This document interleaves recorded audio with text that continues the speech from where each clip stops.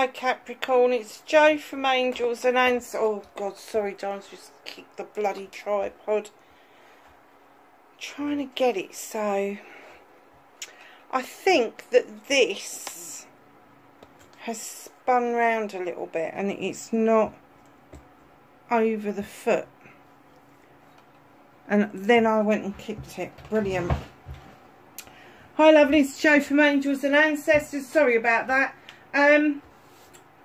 This is your Christmas box. This is your Christmas box. I'm just going to add another card over the top because that's the ribbon. So, I've chosen all the decks. There are 12 cards inside the box, which is the 12 cards, 12 days of Yule. And then what we've got on the outside the box, you have got your current energy and what's crossing you, the cards that are behind you, the cards that are in front of you. The ribbon card would indicate your energy as it stands over the Yule period. So this is going to take you right up into January. Amazing. And then you've got 12 cards in there to give you a broader picture from the oracle deck. So let's get started. Hope you like the table. Your current situation, you just feel like you're juggling your money, your emotions, your home life, your career. Everything just seems to be up in the air. Darling, with the Two of Pentacles, the message is clear that you really do need to bring yourself back into balance. You need to get that foot firmly back on the ground. And even if you can only sort one of those things out, maybe it's work-life balance, maybe it's the balance between how much money you're spending and how much you've actually got to spend. Just know that even sorting one of those things out will make you start feeling better. So try to bring yourself back in balance. And even if that is your feelings, bringing your feelings back into balance, seeing the bigger picture and looking at it from a different perspective. You know, we are all strapped for cash in this day and age. We are. So, if your money's not going far enough, but you've got enough to pay the bills and put food on the table, I've adopted the 5 present rule. So it's something that they need, something that they want, something to wear, something to eat and something to read. And that's what I get. So it keeps it very, very limited, but it also helps on the pocket as well, because there's at least 3 things in there that you haven't got to spend a fortune on. What's crossing you at the moment is the Holly King. Oh, really? He is the seeker of all knowledge and wisdom around the human condition. He's got his lantern to light the way on his journey. He is also called Father Time. And I'm guessing that this is what's crossing you quite badly at the moment, is you have realised it is time for you to understand the human condition, the experience you're going through, but you still haven't got the time to do it. And he is here to tell you, make the time. Make the time to understand what it is that you need to do to bring yourself back into balance. That's huge. Absolutely huge. So, what is behind you? I'm going to do what's behind you. This side, you walked away from something. You walked away from something, you didn't even bother looking back. There was a door slightly ajar open for you. It was illuminated for you like the lantern with the Holly King. And you just kept fucking walking.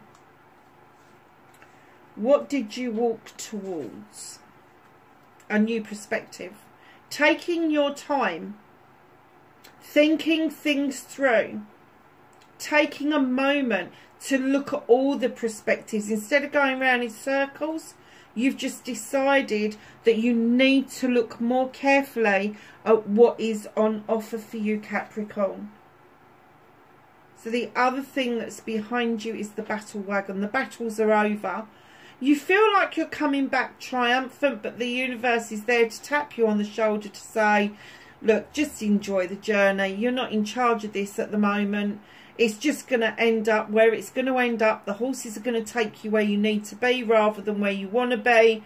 So I'm kind of getting that that is something that you had to come to terms with. And although they've put you where you need to be, I'm kind of getting that it's unsettled you a bit because it's not exactly where you wanted to be. So just know, stop fighting the battle. It's behind you. So what's in front of you? Options, choices and blessings. How gorgeous is this? Seven of chalices. It could be something to do with love, and love comes in many forms. It's not just lovers.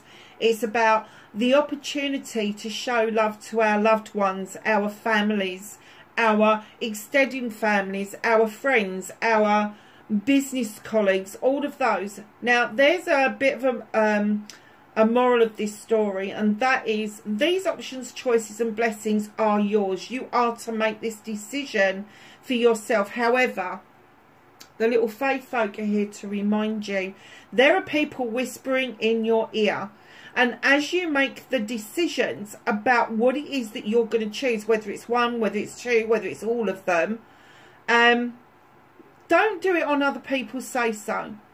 Don't listen. Or you can listen to the advice given, but you don't have to act on it. Because if you start listening to other people and what their opinions are, you start living for their life and not for your life. Their choices, not for your choices. So, the energy that is around you is the harvest. There's an abundance around you. I don't care what it is. I don't care if it's love, if it's a harvest, if you've put something out into the universe and sowed all these seeds. Through this period, right up into January, you are going to see a harvest coming in that is going to help you immensely with what it is that you need to bring yourself back into balance over, and you're going to see it with more clarity. So just think about the harvest and the seeds that you've sown, the plans that you've made. They are coming in towards you. So, my lovelies, your blessed bee card. Blessings of the earth. No shit, Batman. This is your card. It is absolutely your card. Blessings of the earth.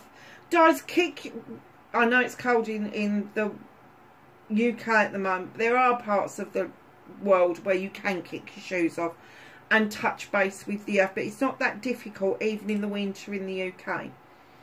So kick your shoes off, your slippers off, your socks off, and go and stand on a floor in your house and just imagine the magic coming up through the foundations of your house, through the floors and into your feet. Because that is you drawing the energy up from the ground where you specifically need it at the moment. This is my herb deck, the Green Witch herb cards. And this is Lime and Luck. It's a number 31. It's a 4 card. It's a celebration card. Just know that there are celebrations just ahead of you. How beautiful is that? Very nice. So this is the Healing Waters deck. The Sweet Water. Sensuality, romance, enjoyment, fertility and abundance. I do believe the Earth Mother has just presented herself to you in your reading. How wonderful is that? Now remember that fertility, we've got balance again here, but fertility is the creative side of you. So if you're not planning on having children, or you've had your children, know that fertility is about creation, and creation is about those creative things that we make as well as producing offspring. So just know the sweet waters are coming in to give you the healing that you need, the balance that I've been already talking about, but so that you can enjoy the process of leaving the walking away behind and the battle wagon behind. It's gone. It's gone. You are going to start feeling a sensual side of yourself that you have not felt for quite some time, Capricorn. This is my, oh gosh, I can't remember what it's called. This is my Soul Whispers deck. This came from Australia and I'm in love with it. I don't get to use it as often as I would like. So, put your bare feet on the damp earth. Oh my God, like I've not just said that to you. Stand in the sun, feel the rain on your skin, ground yourself. How important is that to you right now? Earth grounding, the Earth Mother showing up. It is beautiful. Offerings, number 24. I give to you my heart's intent, wrapped in gratitude and thankfulness, devotion and exchange for your presence. Here I am gifting you my essence. I do believe there may be a brand new relationship over this period of time in the 12 days of Yule. It's definitely indicating that way. But you've had to walk away from something that's made you feel that maybe love is not for you, but it is. 24, it's a 6, it's another celebration. There is a cake there. And I do believe that that's garlic on top of that cake.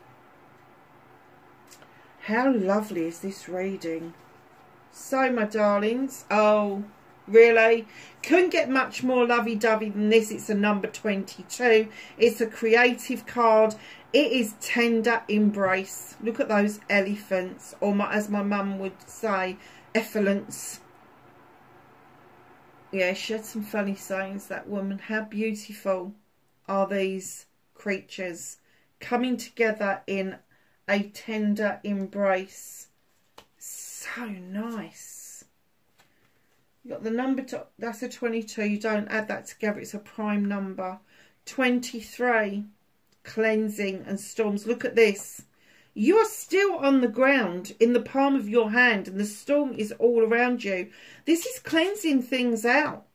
This is ensuring with the number 5 that the storm that you have felt has cleared away so much debris and crap. That you've cleared enough room for new things to come in towards you. I like this card. This is the Shaman deck. The 1 and 4, 14. So another number 5, second number 5 on the trot. Experience life as it comes with Drifter. Allow yourself, instead of taking a leap of faith, allow yourself to drift into what it is that you want.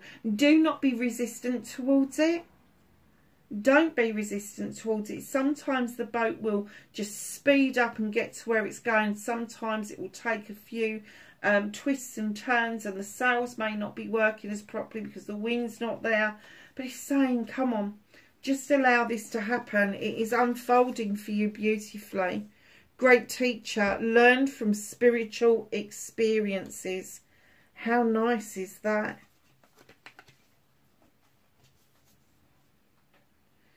This is the Rose Oracle, another one that I absolutely love. We are nature, becoming grounded. How many times has that happened in this reading?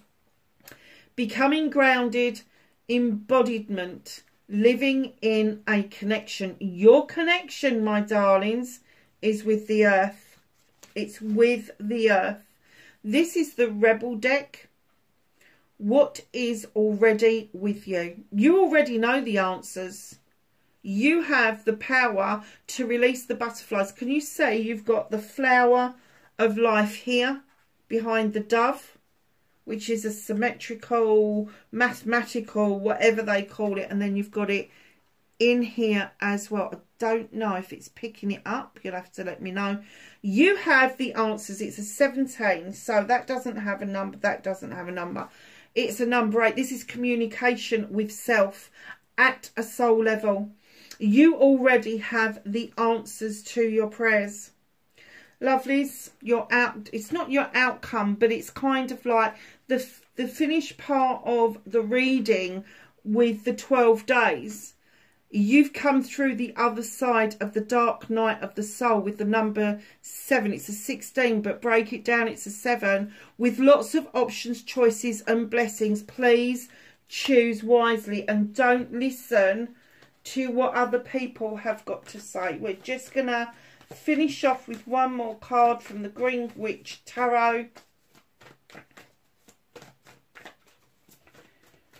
Can I have one last card for Capricorn? Thank you. Don't keep feeling like you've been left out in the cold. You haven't. You've put yourself there. You've got the 5 of Pentacles. You've got the protection of the standing stones behind you, but you've got your back to it at the moment. Darlings, this is never going to be as bad as this. It really isn't. It is going to work out for you. This is how you're feeling right now. And this is how you should be feeling. 10 of Athames. This is all your issues and problems that you've resolved. And now you've put them in the ground and formed a circle of protection around you. You know how to deal with these. So this is completely your energy. Massively your energy. So where there's a 10, a completion, there has to be a 1, a beginning. So the new beginning is saying to you, draw that energy down or up and allow yourself to cut out what no longer serves you. But I believe you've already started that process. That's amazing. So don't leave yourself in this energy because it's not serving you very well. Lovelies, I hope that was of some help to you. I do actually see a new relationship in this. Now, whether that is a new relationship as in a lovey-dovey relationship, or a new baby is being born, or somebody is adding somebody to your family, there is somebody special about to walk into your life. Wherever you are in the world, lovelies, a very merry Yule, and I will catch you at New Year. Bye for now.